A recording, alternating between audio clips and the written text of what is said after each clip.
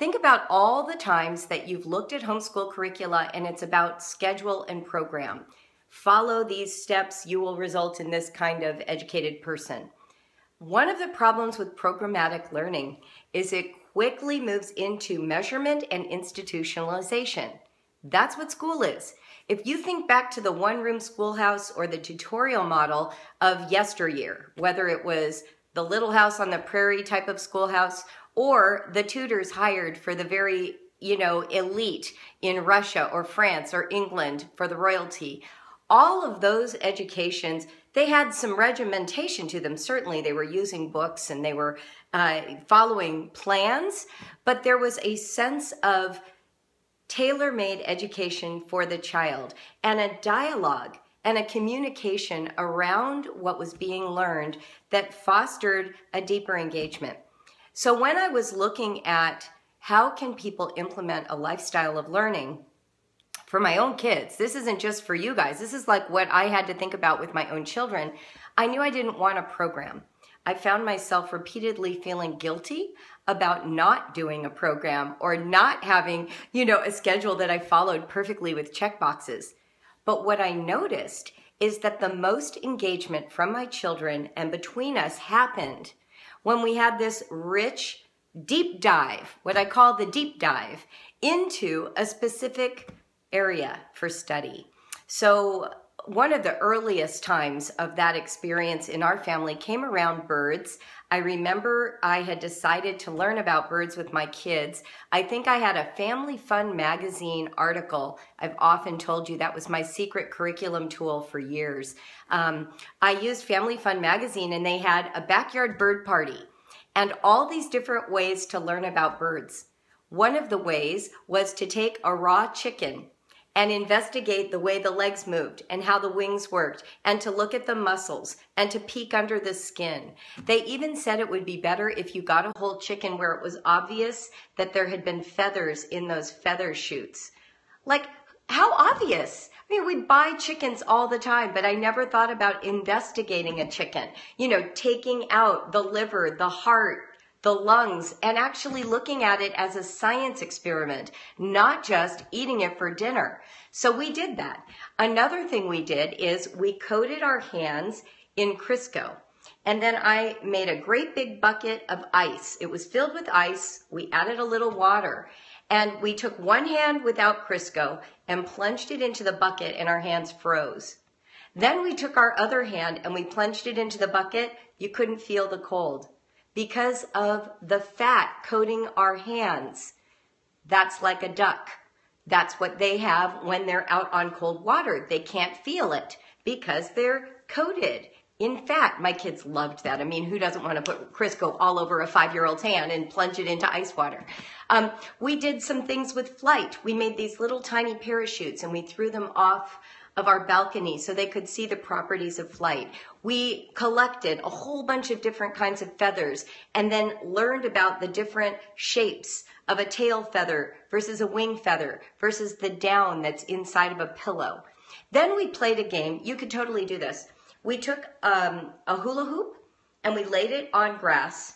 And then in that grass, I put all different kinds of foods that birds eat. Peanuts, we used gummy worms, sunflower seeds, chopped up chunks of suet. We just gathered a whole bunch of these things, threw them into the middle of this hoop.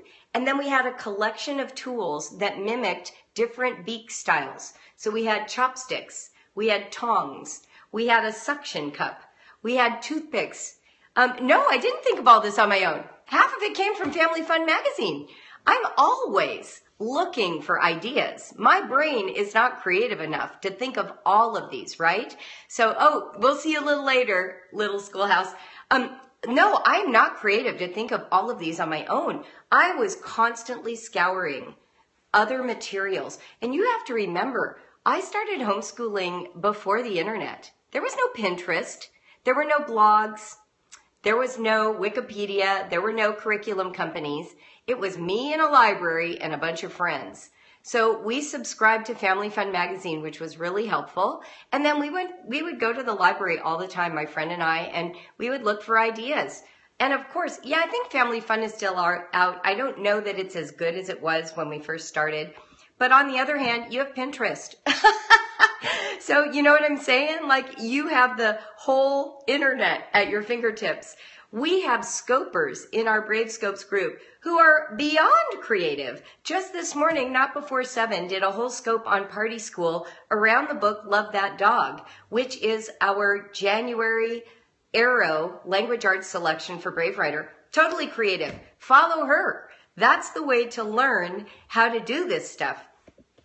So yes, you're asking, did I do unit studies? Well, these were basically unit studies, weren't they? So I was doing birds. We did the Gold Rush. We did Native Americans. We did Medieval Feast. We had a colonial party. I mean, I did anything we studied. I tried to find practical, tangible ways to express it because that's how children learn.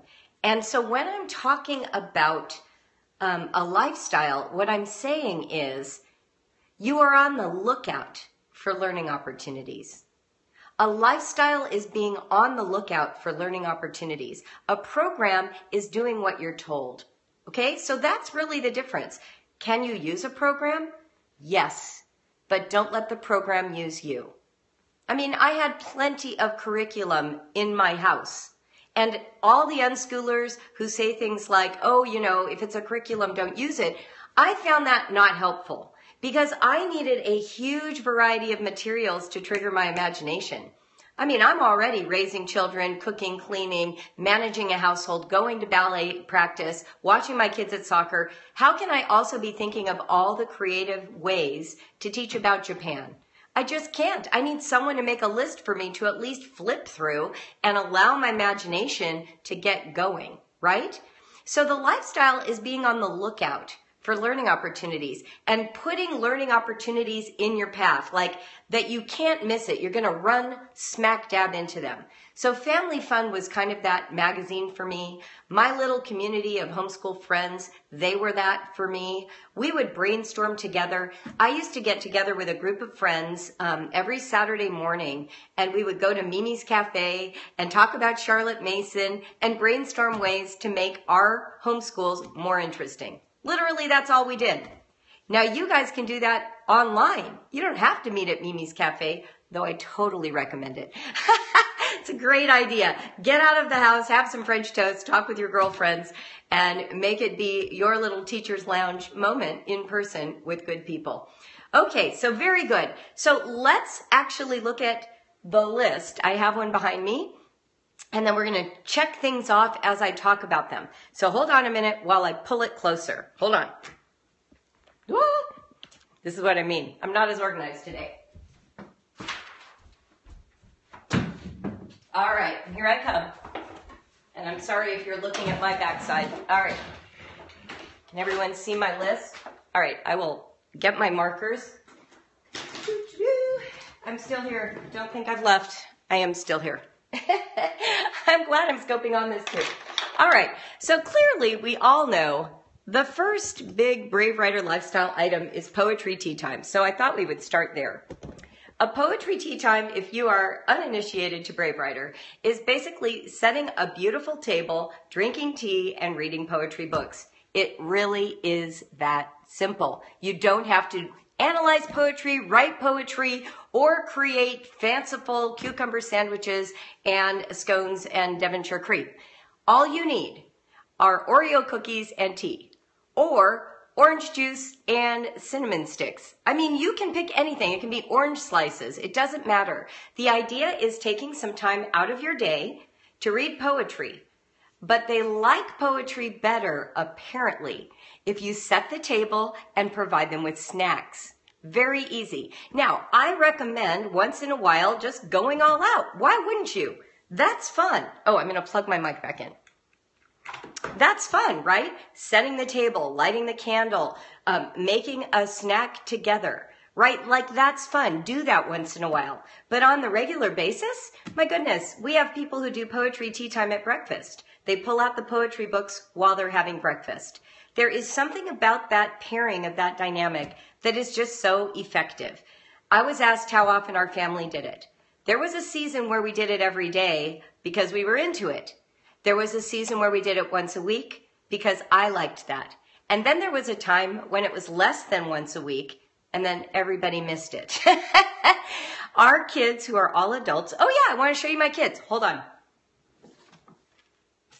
My 5 kids are now adults.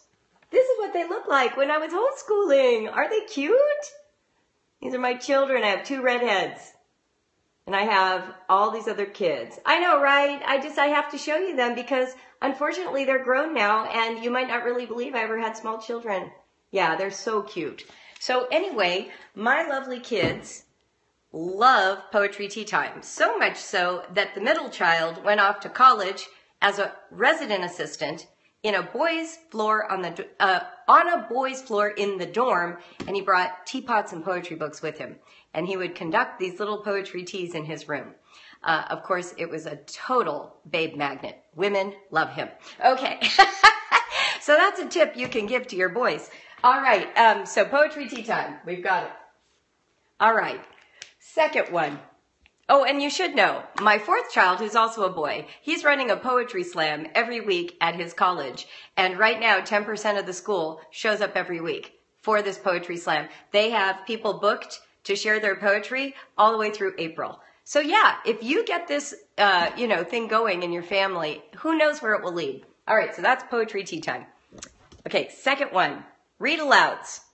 I have covered this so amply, I hate to overdo it, but let's just talk about it quickly. A read aloud is a book that you read aloud to your children. Can they read aloud to each other or to you? Sure. That's not really what I mean when I'm talking about a read aloud. When I'm talking about it, I mean I'm reading, kids are listening. And I did it every morning. I did a whole scope on morning routine, which you can look up. And I tell you the number of books that I read each day. And I tell you what the variety was. And it usually took me about an hour. And it is the core of our homeschool. It is all of our best memories. It is the foundation of their education. And I'll tell you this right now. You cannot overestimate the value of reading to your children. Okay? So do it. Just do it. Let's see. Yeah, someone says Trumpet of the Swan. Oh, you're reading it for the first time? Oh my gosh, do you not love the dad? Don't you want to go around quoting him all the time? And don't you love Lewis? He is so charming. And then what about the little boy and his nature journal and the question he asks himself before he falls asleep every night? I mean, what a book. So good. Yeah, if you get through your morning routine and then the whole day devolves, you know that you've had a good day. That's what I love about read alouds. Okay, so we've done read alouds. Let's check that one off. All right, next one. Copy, work, and dictation. Okay, can you see it? It's down here. Oh, there it is. Okay, copy, work, and dictation. All right, so here's the thing. I was reading, I don't do this very often because you have to have a really strong, fortified ego to do this, but occasionally I like to go and click around some of the homeschool discussion boards and just get a sense of what people think about BraveWriter so I can improve products, so we can make sure our service is working well, and somebody somewhere made the comment that in my 55 things scope, where I share all the things I didn't do, she said, oh, I lost interest because she didn't do any of the things that she teaches in BraveWriter or sells. And I just feel I have to say that's not true. I did everything that we sell and teach, everything. That is just what you need to know right now. Did I have a product? No, I was creating things as I went. So obviously BraveWriter is the result of so much of what I did in homeschool. And so I'm going to show you an example right now because I feel defensive. We totally did copy, work, and dictation. Let's see, do I have that notebook? Yes, stay tuned. I'll be right back. It's over here. I'm still here. I'm just getting one of my student notebooks. Okay, this is Noah's work, I believe. It might be Jake's. Oh no, it's Jacob's. Okay, I want you to see that we did actually do copy work. I want you to know that we really did. We did a ton of it, okay? A ton. I have notebooks like this. Here's what's hilarious. My kids don't remember that we did stuff. I had to pull out all these notebooks and show them that we had done copywork and dictation and free writes and all kinds of worksheets and everything. And they're like, oh, we did a lot of school.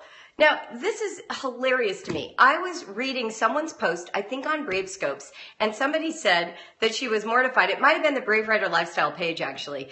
She was mortified because she was with some friends and her kids said they don't do much, or they're not really learning, or homeschool isn't really happening. And I laughed with recognition. My kids have said all that stuff. They've told people that homeschool wasn't hard. They've said we didn't do homeschool. One of them said we never did anything. Katrin says she was never educated, that she that she did it all herself, that there was no actual homeschooling.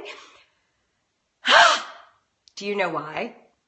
Because our lives were so wonderful. They didn't recognize it as school.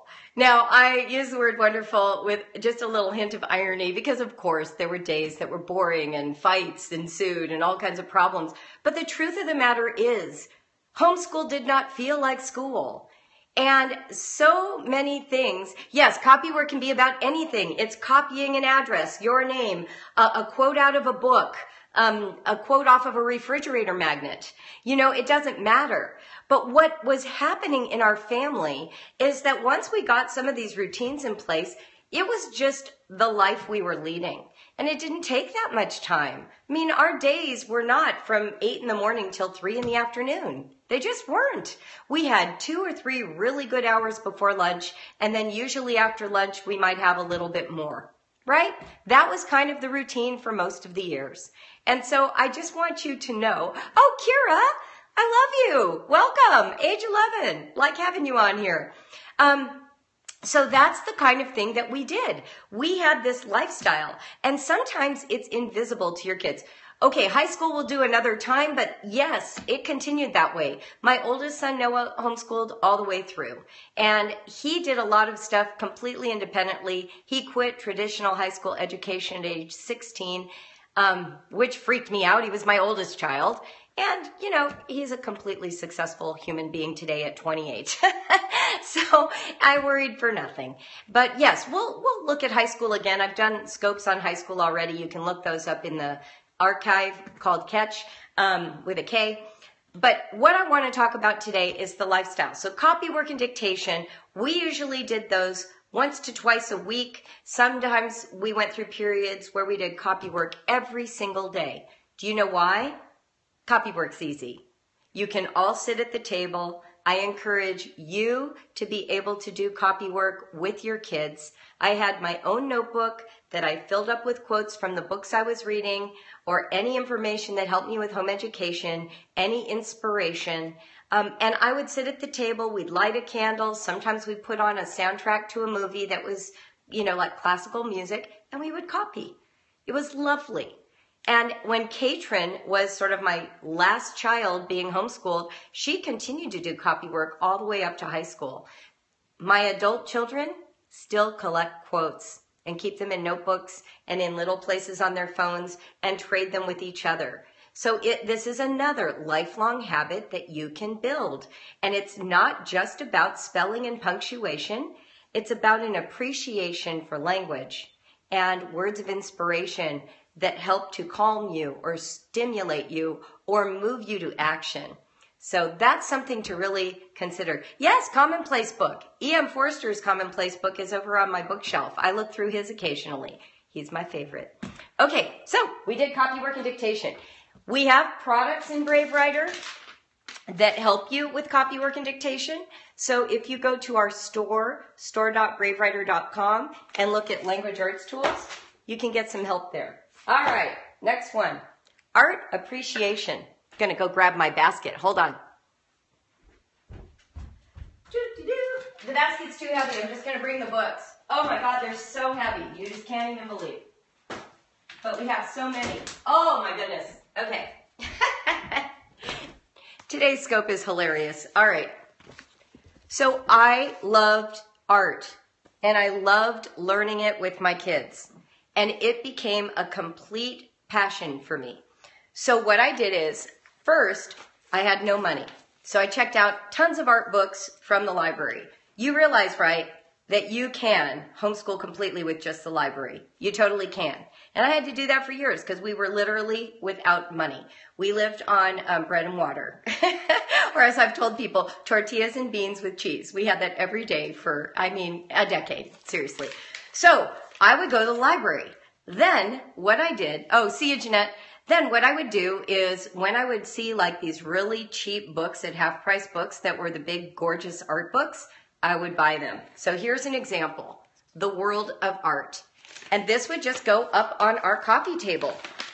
And while we would be watching, you know, the Narnia Chronicles or Arthur or whatever, I might just pull it out and page through it. And then I would just look and I'd be like, oh, here's a painting that I really love. And I would just start talking about the painting. And then I'd ask a kid to come over and sit with me and tell me what they liked about the painting. Did you know that the start of analysis is just careful looking? That's all analysis is. It's not fancy. We've evolved all this language to apply to literature and the arts. Of course we have. But what we're really doing is we are learning how to express what we see and how we make connections and the correlations between works of art. So you can do that. You can just page through. Here's a great example of an amazing picture. There's Marilyn Monroe. I know who that is. Why do I know who this is, but I don't know who this is? What a great conversation that would be to have with your child about art. It's just careful looking, right? Having conversations. So you start art appreciation by appreciating art. You start by appreciating it, noticing it, looking at it, talking about it. You don't start art appreciation with a program. That's what I mean by lifestyle. And if you were on my scope where I read the Robert Frost poem, The Road Not Taken, where it says, way leads on to way, that's the lifestyle, right? You start by appreciating art. You notice something you like, you follow the rabbit trail of that artist, you go into a museum and find something that matches, and you talk about it. That's education. It's not a lot more complicated than that. Oh, it shouldn't be intimidating at all. Norman Rockwell is a fabulous way to start if you're intimidated. There's a debate about whether or not he's actually an artist or if he was an illustrator. To me, how can you be an illustrator and not be an artist? Hello, look how intricate these drawings are. But because he was being commissioned by the Saturday Evening Post, a lot of people say that's not the same as being an artist. I totally disagree. And I feel I have the right to disagree and have my opinion. But what's fun about Norman Rockwell is he catalogs American history in the 20th century.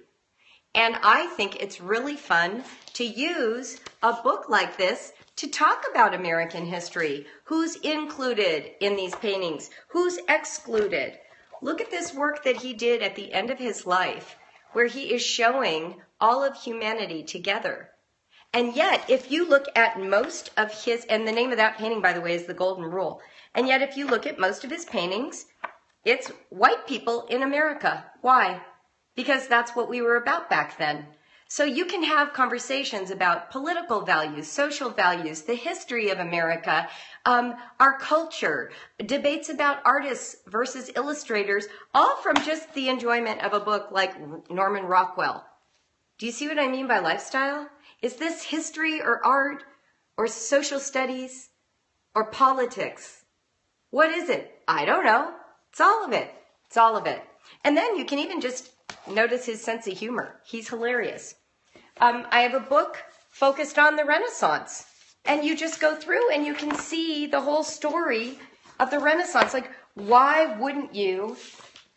So here's just like a historical painting showing the Vatican. And then, a picture, of the Vatican. And then all the works of art in the Vatican.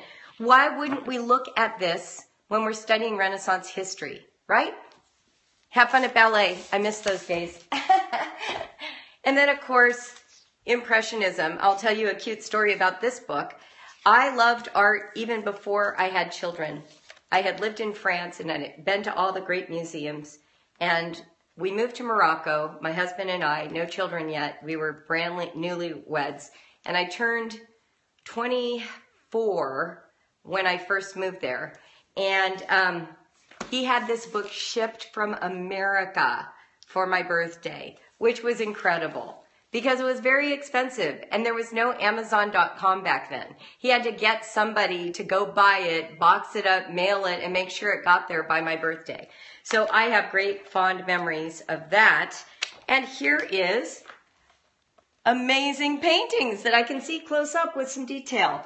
This is just called Impressionism. There's millions of these. You won't find this specific book anymore. I'm sure it's out of print. But just go find some, okay?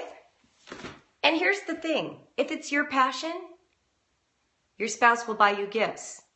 Your kids see you getting a book about art for your birthday. Does that make it a school subject? Nope. Nope. It's suddenly changed. Not from a school subject, but to passion. But to a person's personal possession. Does that make sense? So that's what the lifestyle is too. It's catering to your passions. All right, we did art appreciation. We're going.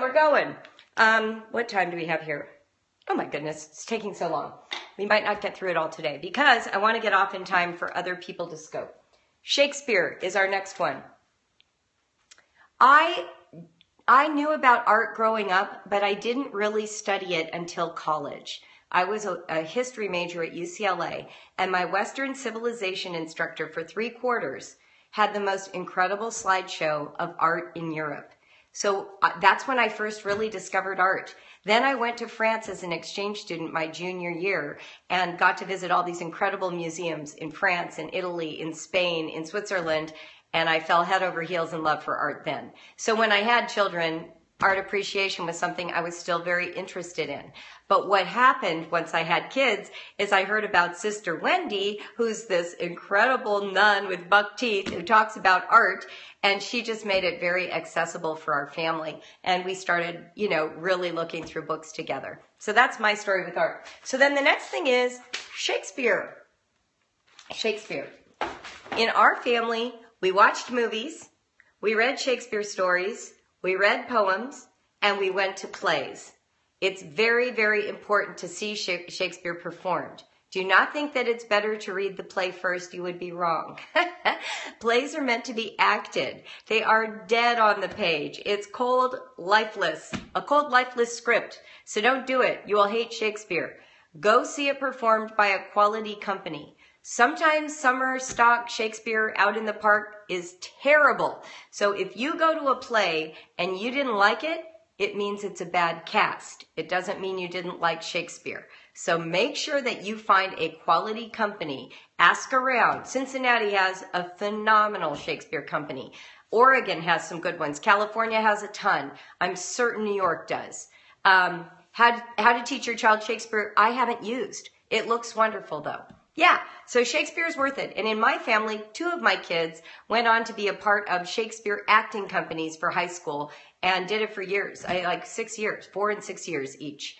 So there is a rich opportunity with Shakespeare. But start with movies. We watched, the Zeffirelli Romeo and Juliet and Much Ado About Nothing. Just know that sometimes there's a little nudity and Shakespeare deals with sex, so occasionally it shows up in some way. Most of that will go over your kids' heads, but I don't want you to be alarmed if you see it and think, why didn't Julie warn me? I'm warning you. Okay, Shakespeare's awesome. We liked the Mel Gibson Hamlet even. Glenn Close is in there. There's some great actors in these movies. Helena Bonham Carter. Yeah, there you go. Oh, I'll hold up the chart. Sure, this is just page 1. Oh, can you see it? Page 1. Go ahead and take a quick click if you want a screenshot.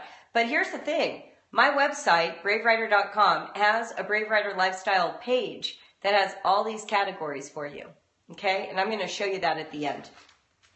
The next thing we're going to look at, movies and television. Yep, movies and television, part of your curriculum. I am an apologist for the value of TV. I might be the only homeschooler in history to say so. Television and movies. They are the huge literary contribution to the story of humanity from the 20th century. Think about it. Think about it.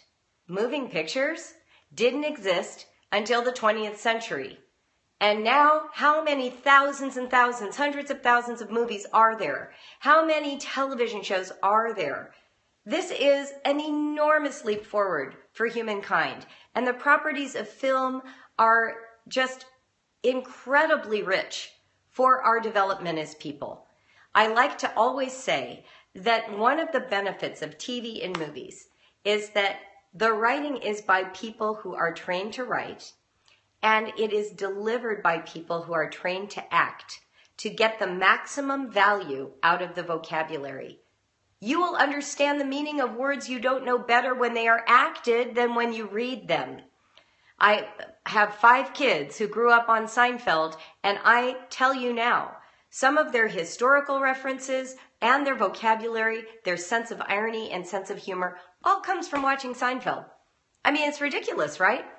And yet, why wouldn't it? When we're in conversation with our kids, they learn vocabulary and ideas from us. Why wouldn't they learn it from actors, acting out a script written by somebody who's good at it? You know, sitcoms, we can decide which ones are valuable or not, but there is an incredible amount of wit that kids learn from a sitcom and the cultural cache of our shared traditions and memories and history. So don't be afraid of it. You don't have to overindulge it. I'm not saying that, but movies and television are super, super valuable in the homeschool. Wonderful. Doctor Who. Great idea. Yeah, exactly. And you know, we watched things like The Lord of the Rings endlessly, all the Jane Austen renditions, all the E.M. Forster movies. Like, you can bring to life the stories that you're reading as well. Wonderful. I didn't see which was your favorite Seinfeld episode, but my gosh, I have so many. We quote them to each other all the time. All right, so that's movies and TV. Page 2. Now you see why I said, uh-oh, we're not going to finish. But I'm going to try. All right, nature journaling is the next one. Oh yeah, documentaries, faux shiz. All right, so let's see if I've got a nature journal out here from one of my kids. Aha, I do. So Liam, oh my gosh, I'm making such a mess. Liam, at the time of this journal, let's see, he was born in 94. Do the math. He was born in 94, and this is in 01. So that means he was 7 years old.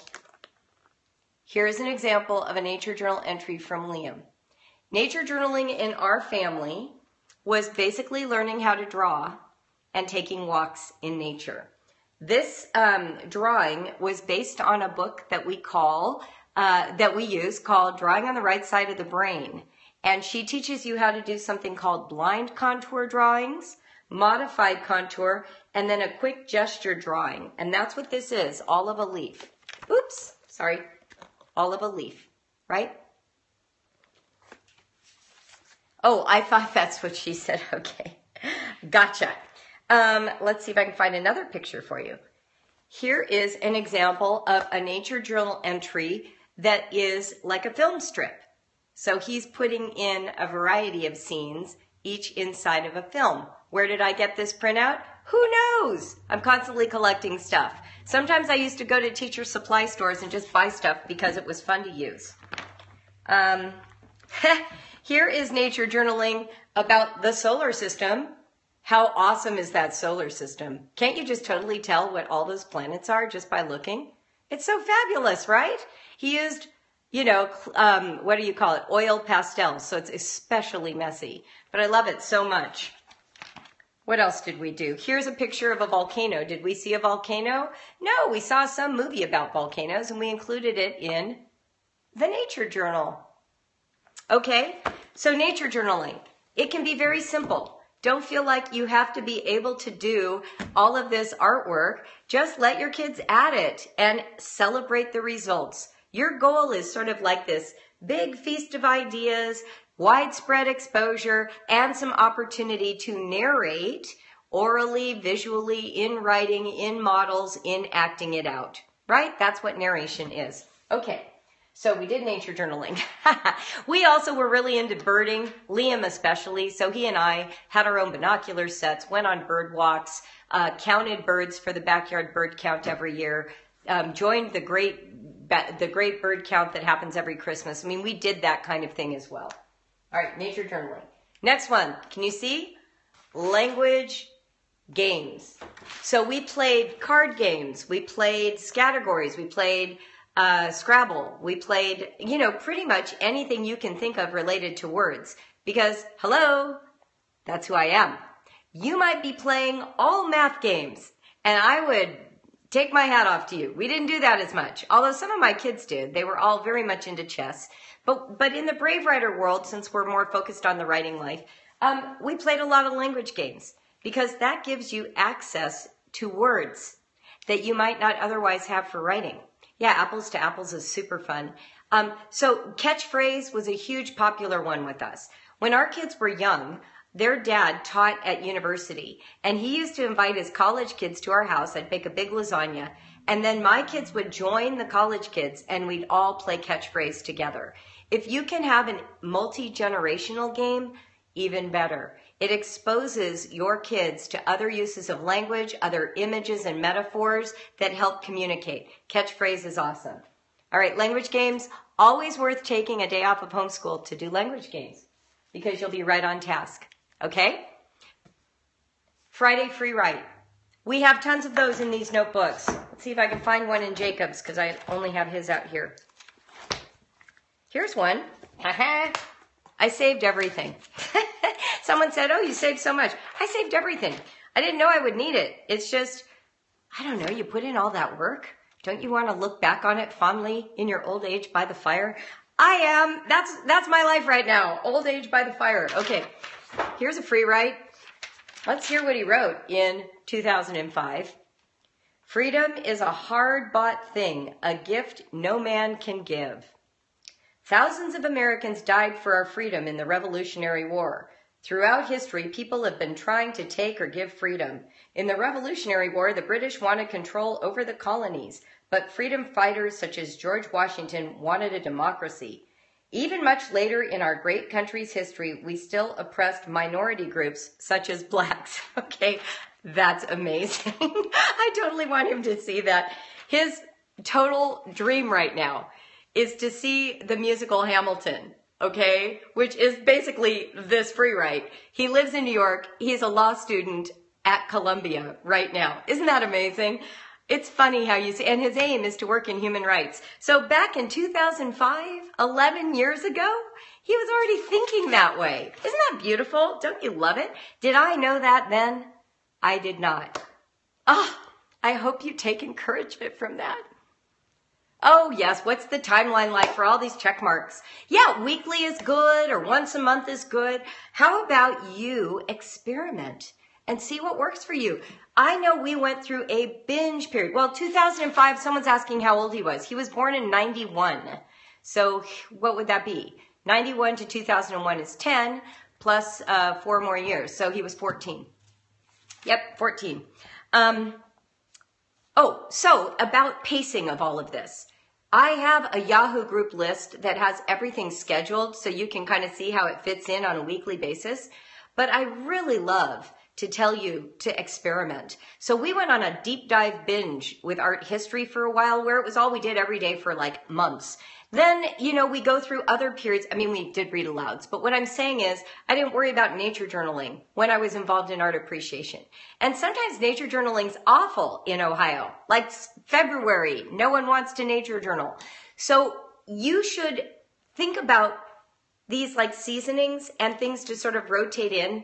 I've seen some of you modern homeschoolers using what you call a loop schedule where you put it on the list and you just keep getting to it eventually. That's what I would do. What a brilliant solution. Just don't forget it exists. Maybe have like a bulletin board with just cards of all these things and move them around to make sure you're hitting them once in a while. That's what I would do.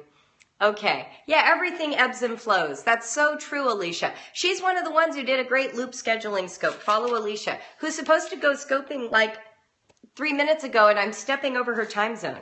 Sorry, Alicia. Okay, I'm going to hurry through so you can start. Okay, Friday free write. We did do them. We did them not every week of their entire lives, but there were seasons where we did them every Friday.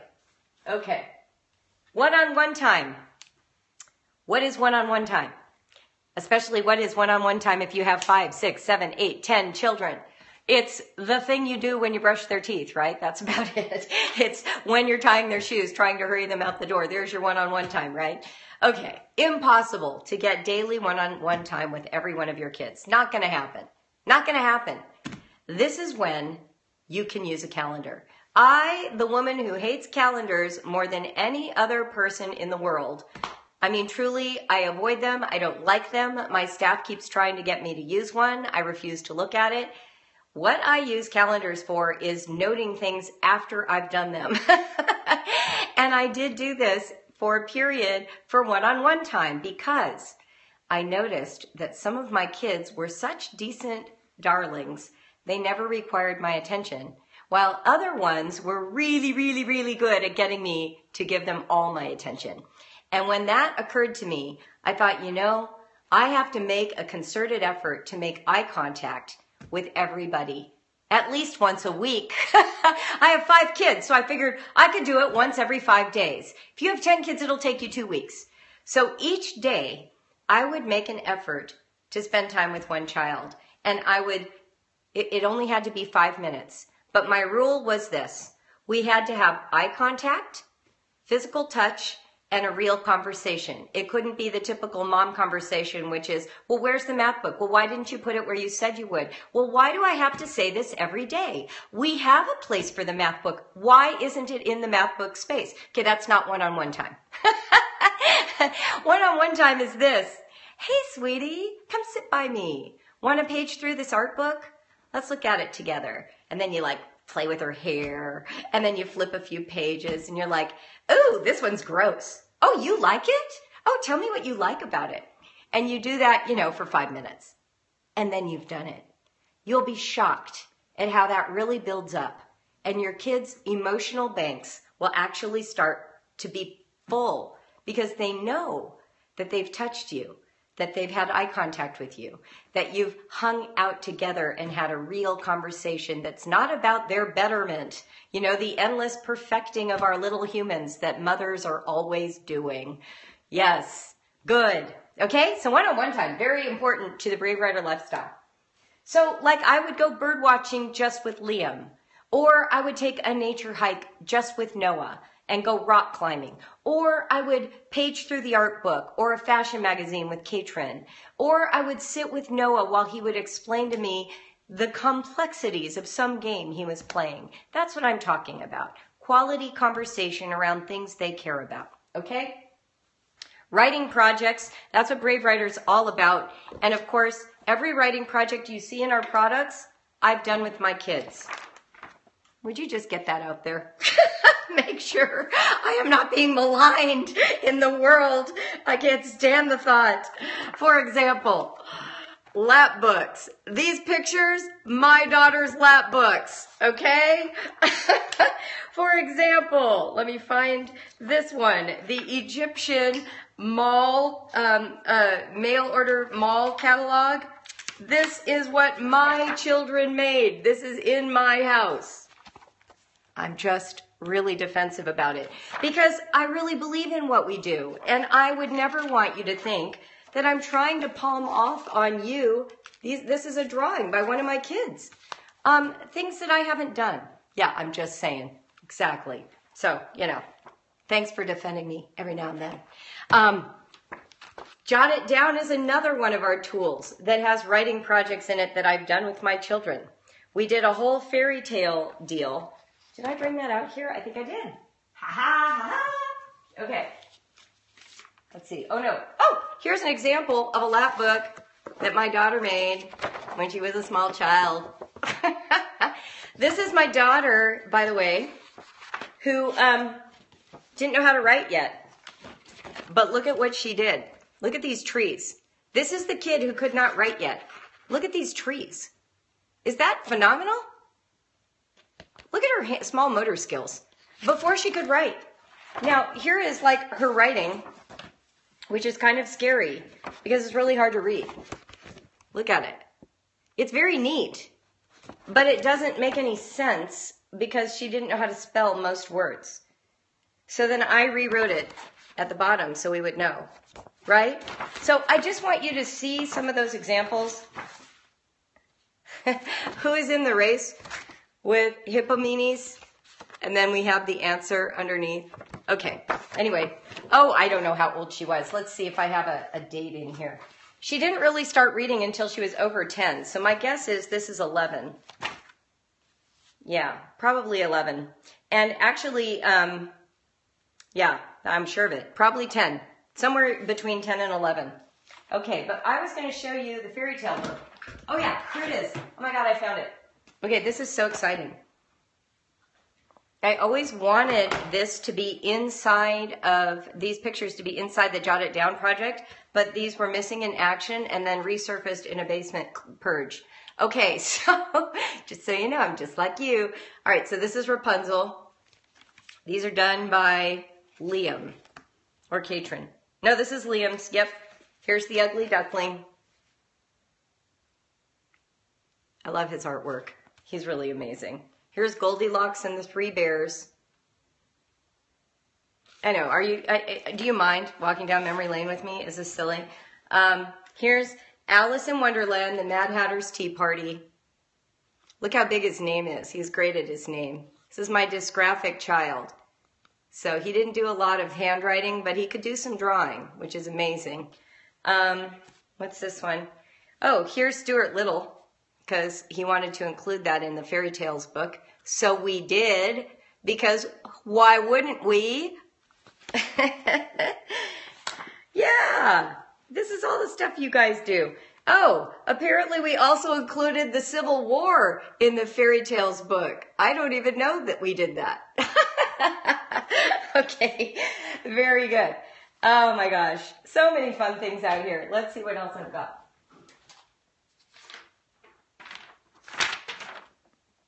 Oh, remember I was telling you before about the birds? Okay, so when we did our bird stuff, oh my gosh, this is from 1993. 93? This is ages ago. Oh my gosh, I did not even know I still had this. This is pretty cool. Okay, I'm going to show you. So I made a list of all the different birds. Blue jay, woodpecker, black crow, quail, scrub jay, rufous-sided towhee, California thrasher. And these are from a nature hike that I did with Noah. And he talked to me and I wrote things down. And then on the other side, I did some drawings to show what the bills looked like. And then I wrote about what they ate. Do you see that? Can you see that? This is my own artwork from way back when. And then what we did is we figured out approximations for each of these bills using kitchen tools. And then we actually tried to pick up food using those tools. Okay? So, are you getting it? Do you understand what I mean by the lifestyle? Are we there? Okay, 2 more things and then we're leaving. The last one is this. Yeah, you guys, take pictures. Oh my gosh, we couldn't take pictures. This is back in film. Do you remember film? There were like 24 pictures per camera and you could never see what it looked like until it came back a month later after you remembered to drop it off at the place. And then it came back and the pictures were terrible. Yeah, that's my old life. You guys, Instagram is perfect. Keep all of your photos in a file and you will have the best memories and you don't necessarily need to hold on to all the pieces of paper. Yes. Okay. So 2 more things. Ready? 2 more and then I'm getting off this scope because we're already at an hour. How come I can't do it for less than an hour, you guys? All right. Yes, they're all at my website. The next one is called Putting Your Kid in the Driver's Seat. Putting your kid in the driver's seat. You know what that means? They teach you what they know that you don't know. So if your kid has an online game that they're really good at and it's invisible to you. You don't care about it. You don't ask about it. You don't know who the characters are. You don't know what level he's on. That's perfect. Ask your son to teach you to play. And he's going to find it challenging because you know nothing. He's going to have to teach you everything. Now, some of you know a lot because some of you are gamers. The homeschooling generations coming up now grew up with gaming, so you're way ahead of me. But whatever it can be, ask them to teach you. Whether it's rock climbing, how to whittle wood, a card game they made up. Katrin used to make up games with all the tools in our house. Or the most famous one was called Stick the Take. We don't know what that means. The rules changed no matter who she was playing so that she always won. She's the youngest of 5 children. Can you imagine why she made up games where she always won? So I would sit and let her teach me that game. You want them to feel comfortable explaining things to you. And they can do that best when you don't really know what the answers are. Otherwise, it feels like a pop quiz. Okay? So no pop quizzes. We want you to truly not know something. Let them tell you about what you don't know. And then the very last thing is literary elements. Literary elements.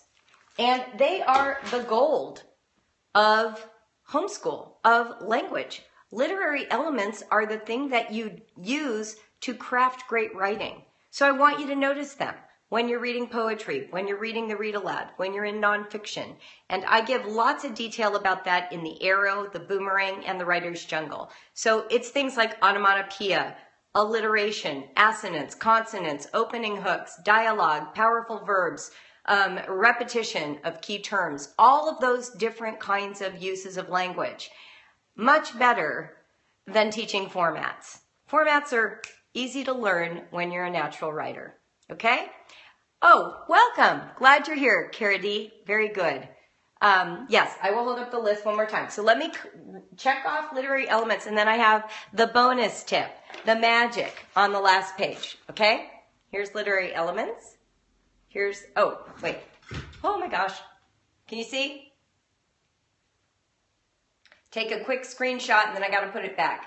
Click, click, click, click, click. Awesome, awesome, awesome. Yeah. Okay, get ready. Ah. My mic keeps popping out. Okay, putting it back in. All right, here I am. One more time.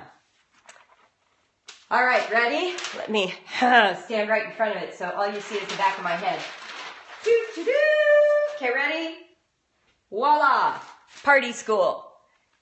Basically, what I'm talking about is having a party and calling it school. That's what your life can be at home.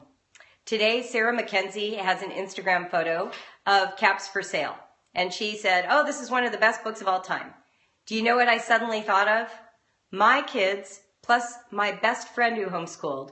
One day, my husband and I were having coffee and pie at the house with the parents. And all of a sudden, the kids were all gone. And they came back and they acted out a full-scale production of Caps for Sale with hats and caps and dress-up clothes that they had all collected together. They memorized the book, they directed it, they came out and performed the whole thing. One of my best memories. That's what should be going on in your lives. We did a party school for the solar system. We did a party school for a gold rush, for the study of Japan, for India, for medieval affairs, for birds, for how to understand traffic and traffic lights. Like literally, we're constantly thinking about ways to take what we're learning and turning it into a rich experience. And for fun, we just invite other people to do it with us because it's just more fun than doing it alone. And so many of you Bravescopers are producing the most incredible parties around books that you're teaching and subjects you're studying. And I'm hoping by the fall, we'll have all these options to suggest to you to help you who just need a little, kick down the road. Just some suggestions to help catalyze your creativity, right? How to party school when you are a highly sensitive introvert. So then it's all private. Do them one-on-one. Go to Barnes & Noble and get coffee, or create a very nurturing hidey hole and just do it with your own small group of children. It doesn't have to be big and splashy. It can be personal and intimate, like poetry tea time, right? It doesn't have to be big and splashy. You don't have to have my personality to do this. Remember, one-on-one time, sitting, paging through a notebook. In fact, my very first tea time was not with poetry, it was with Shakespeare. I farmed out 4 kids and had it alone with Johanna, and she needed one-on-one time. So it was just Johanna and me doing Leon Garfield's version of Midsummer Night's Dream, eating yogurt, drinking tea, and spending that time together. That's party school. No one else involved. And you know what? She needed that. She was the kid getting overlooked. We like to joke that she was the misplaced first child, because my oldest child was not a first child personality. at all. So there was Johanna coming along second, you know, cooperative and doing everything she should. It was easy to overlook her. So I didn't. I worked not to overlook her. Okay, we are at the end, and I didn't show you half of what I have, but that's okay, because we're going to do more of this. But that got you through the list, and I will share more of my children's lovely experiences with you, because it's fun for me. No, Party School isn't on the website. It's in my products, though. In fact, Faltering Ownership is a product of projects for the 11 and 12-year-old set. And there is a whole thing called the Party School Report that I explain in there and how to do it with any subject. So if you want that product, go get Faltering Ownership. It's in the home study courses in the BraveWriter store. Okay, well, I'm going to sign off like I always do. Live honestly, write bravely. I'm Julie Bogart from BraveWriter. So much fun today. Thanks for all hopping on, everybody. Love you all. Bye.